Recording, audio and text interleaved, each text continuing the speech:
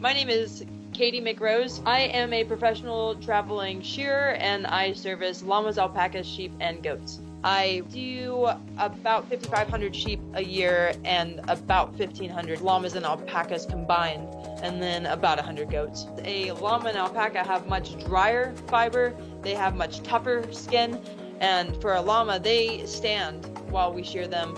We tie them to a post with their faces tied to the post so that they can't sling their head and hurt themselves. They're very good learners. They're very fast learners. They are very intelligent species, and you can build trust with them really quickly.